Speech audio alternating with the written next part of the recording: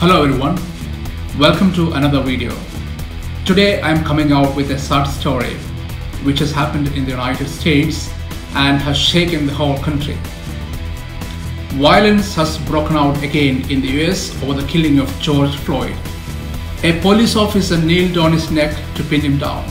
He was arrested over a complaint received from a corner shop that he tendered counterfeit currency. Police officers were trying to put him in the car and Mr. Chauvin pulled Mr. Floyd out of the passenger seat to the ground. Chauvin places his left knee between head and neck of Floyd. George Floyd repeatedly pleaded that he can't breathe. For 8 minutes and 46 seconds, Chauvin kept his knee on Floyd's neck. This eventually led to his death. The culprit, Chauvin, is charged with murder case. He should get punished, no doubts.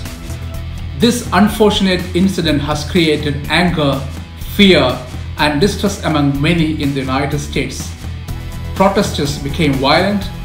In many areas, shops looted, cars burnt, buildings attacked. This madness should stop. Protests should not end up in violence. The shop owners got families. They run the shop for a living.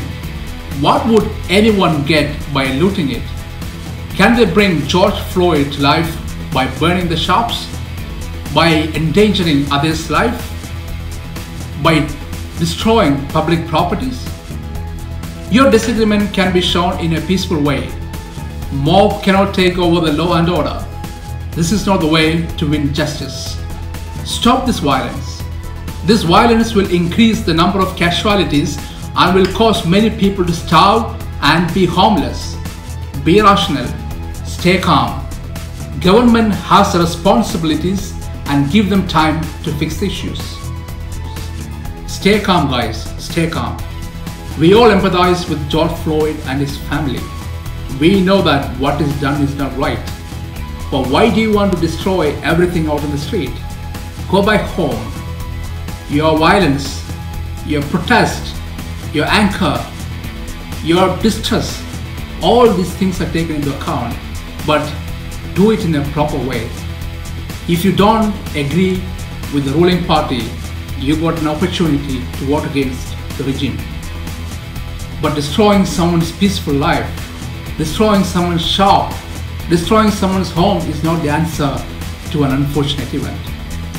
I agree that what is done to him is absolutely inhumane, but we have a system to punish the culprit. May George Floyd's soul rest in peace. And I can only pray and request that stop this violence. This is not going to win anything. Thank you for watching this video. I wish you all a pleasant evening.